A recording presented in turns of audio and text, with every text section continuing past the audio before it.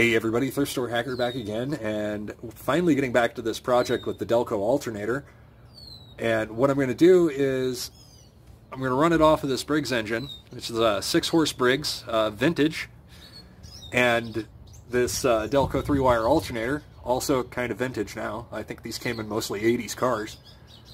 But we're going to use this to hook to a battery and make a portable jump starter, power generator, anything you need to do with 12-volt power, and then I might throw an inverter onto it in another video and make just a little portable power station.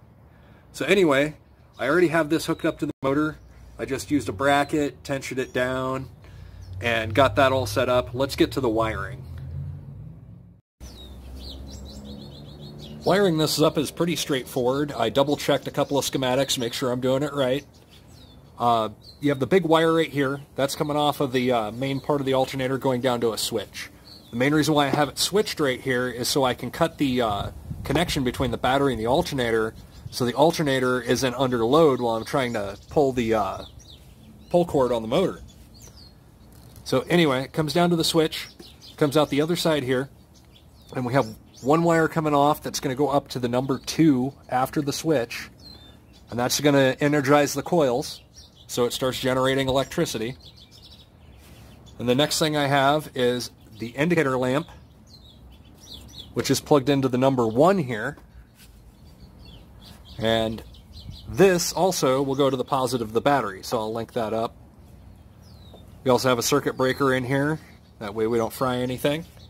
And then the negative lead is just right off the body of the alternator, and this goes straight to the negative of the battery. Alright, I think we're about ready for a running test, so let's get this set up. I'm going to start this up and cycle it a couple of times with the switch, putting load on and off of the alternator, showing that with the switch it turns on and off the charge. You'll also watch the indicator bulb shut off as soon as I have the battery charging, and whenever I shut the circuit off between the battery and the alternator, the indicator light comes back on. Alright, here we go. We're going to turn it on. You can see down on the voltmeter, we're almost at 14.6 volts there. Indicator light's off. Let's turn it back off. There we go, indicator light's on, it's no longer charging. Turn it back on again. You hear a little bit of belt slip when I turn it on and off. You can see it's charging back up again. And now we're back off.